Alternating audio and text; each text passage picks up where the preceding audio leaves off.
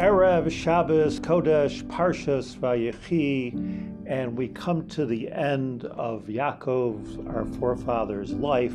We come to the end of so many stories of the book of Bereishis, some of them painful, some of them joyous.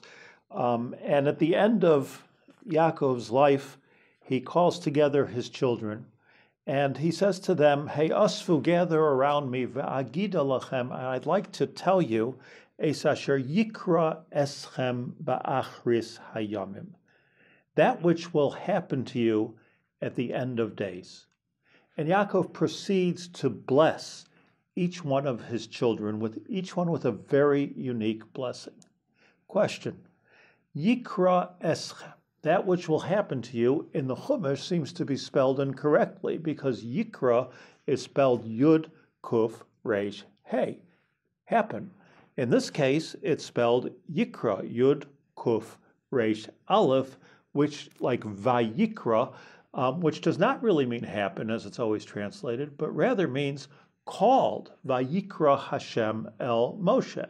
God called to Moshe. So why is it spelled with an Aleph and not with a Hey? And I believe that the answer is very simple and very, very clear.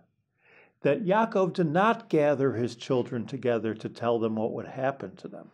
He gathered them together to tell them what would be calling onto them, Vayikra. He told them that as you and your children and your grandchildren, all the generations of the Jewish people will go through life, each one individually will feel a calling. You'll feel a need and an urge to do something to accomplish which nobody in the world has yet accomplished. And you won't know what that calling is. So Yaakov said, let me help a little bit. Let me tell you exactly who each of you are. Let me tell you what your calling might be.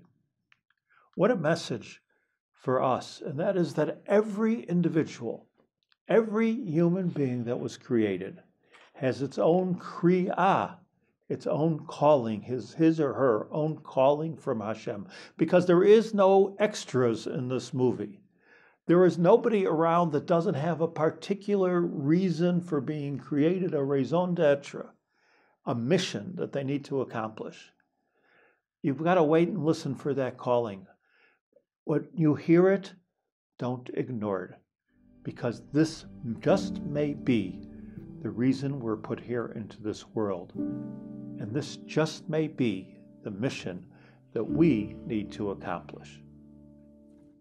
As we end the book of Bereishis, we bless each other by saying, Chazak, Chazak, v'nis chazek. May we all be strong, may we all be strengthened. Shabbat Shalom u'mevorach.